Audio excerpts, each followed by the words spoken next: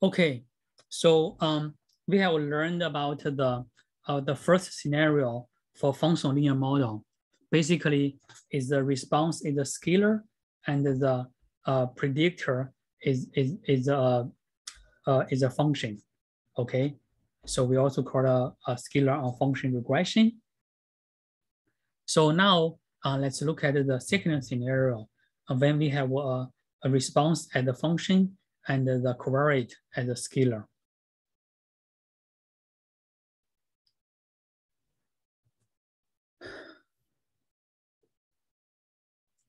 So so basically here the response, suppose the response is a function yit, and then the covariates will be a scalar. So these covariates can be group labels or can be just a scalar covariate.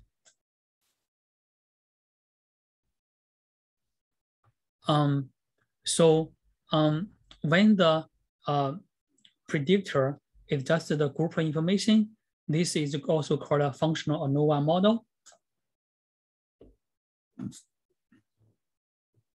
So here we have this is the mean temperature, daily mean temperature for 35 Canadian cities.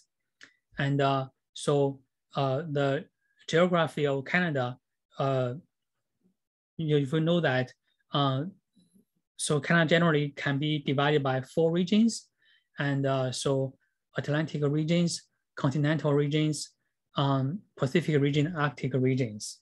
Okay, so here in this example, we want to answer that whether these 4 regions have any difference in their temperature. So in that case, we can write down a functional ANOVA model. So basically, xijt is the ice curve in the JS group with the nj curve in each group. So then we can write down xijt equal to a mean grand mean function mu t plus a regional mean function or group mean function alpha jt plus epsilon ij. So then we can estimate each the overall mean mu t by taking the average of all the curves, and then we can estimate the effect for each group by looking at the average of curves in each group minus the overall mean function. So this alpha jt stands for the effect for each group.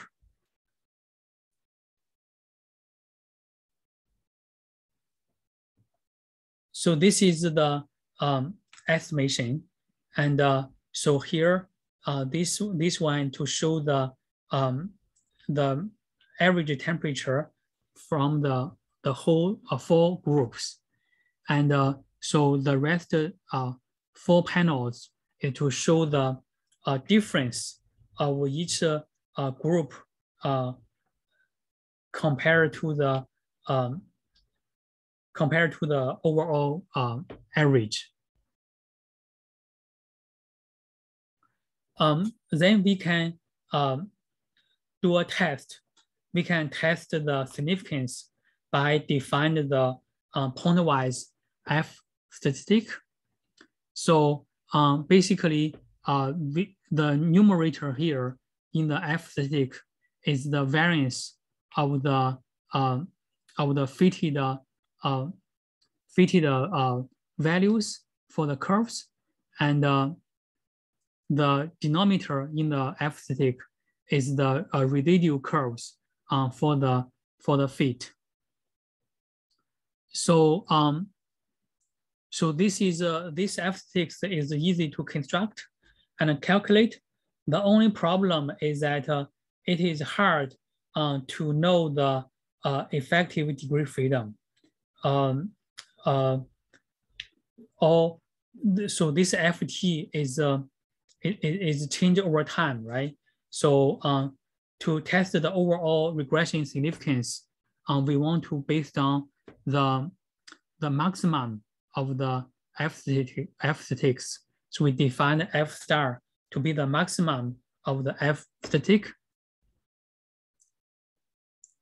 So then it is hard to find out the distribution for the F star.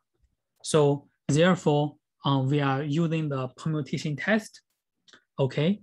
So basically, the permutation test is to test whether the effect for each group to be equal to 0 for all group or not. So so here we will permute the index 1 to n to become I1 to In, because originally the group information is so each index match to a group, right? So now we kind of will shift. So we change the indexes, and so then there will be no group information anymore. And then we do the F ANOVA model, and then we calculate the maximum of the F static over the whole range. And so we do this for multiple times, and we find out the empirical distribution for this maximum F static. So so then if this after know this distribution for the F star, then we can look at how the F star from the real data compared to the distribution of the FB star. And then we can find out the p-values. So this is the test for the regional effect. So here, this solid lines is the observed pointwise F static. And so these dotted lines is the pointwise 5% critical values, and the dashed line is the maximum 5% critical values. So you can see here the maximum 5% critical values is more conservative, is larger than the pointwise 5% critical values. In either case, our observed F static will be always higher than the critical value, 5% critical values. So so therefore, we conclude that there is a significant regional effect on the temperature.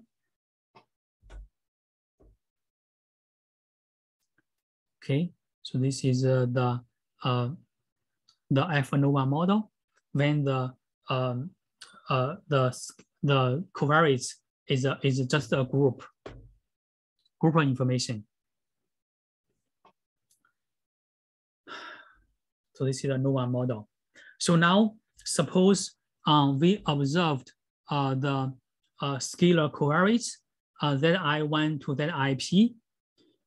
Then so we can write down the model as the following. So we have a response YIT, and we have the predictor ZIJ. And so the difference here is that we have our parameter beta JT change over time. Okay. So if you're familiar with the very coefficient model, this is very close to the very coefficient model, right? Yes. Okay. So so this is the Function-on-Scalar model, a general form. Okay. So then we can fit this model by least squares.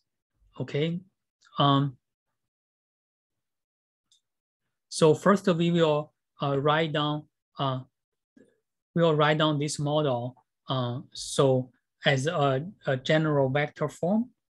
So then this model will be written as yit times zi times beta t plus epsilon it.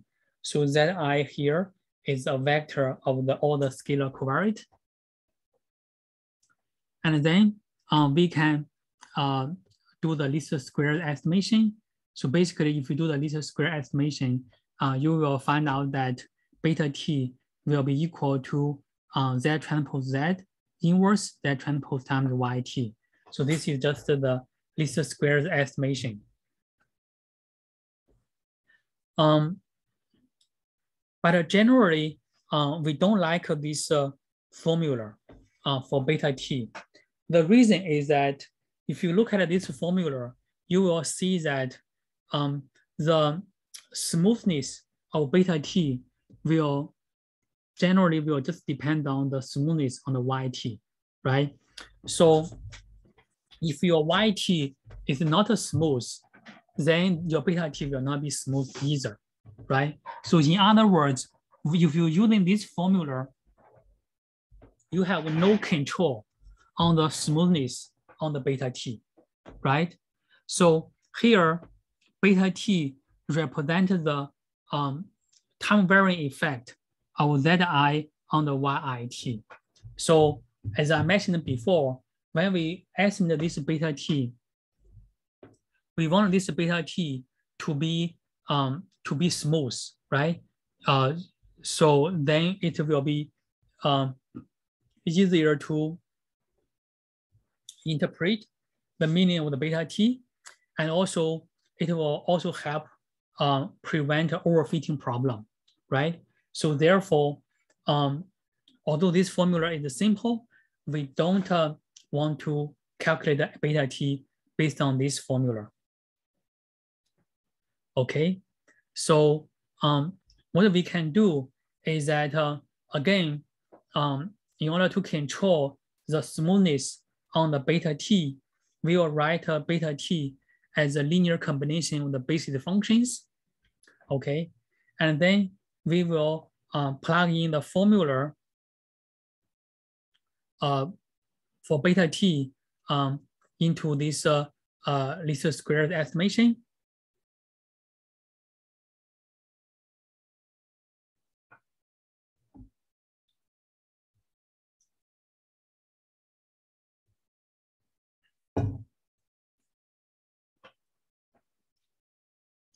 So then we will do the least squares by minimize this summation of integrated squared of the residuals. So we plug in the formula for the beta jt as a linear combination of the basis functions. And we write down all the basic coefficients as a long vector B. And then this we will define this sin it as zi1 times phi1, etc.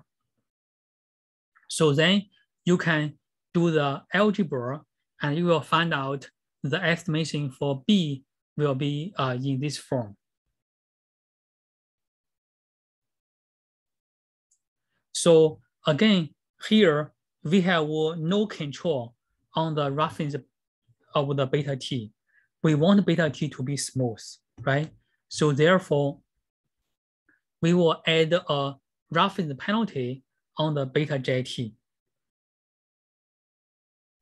So we define the beta jt as a integral squared of a general differential operator on the beta jt.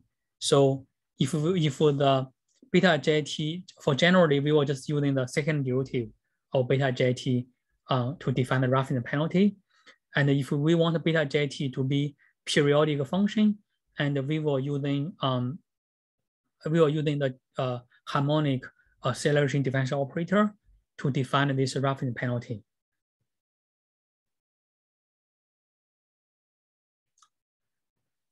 So then we can write down this summation of the roughness penalty term as a general matrix form in this quadratic form. This R is only contains the information from the basic functions. So then we can write down the formula for the basic coefficient B. And so you see here, we have this roughness penalty term here. And now we are able to control the smoothness of beta T.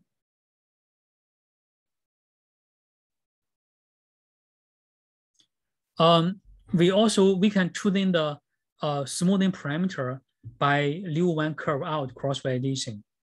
Okay, so basically what we do is that every time we will remove one curve out, and then we will estimate the function parameter beta T without that curve.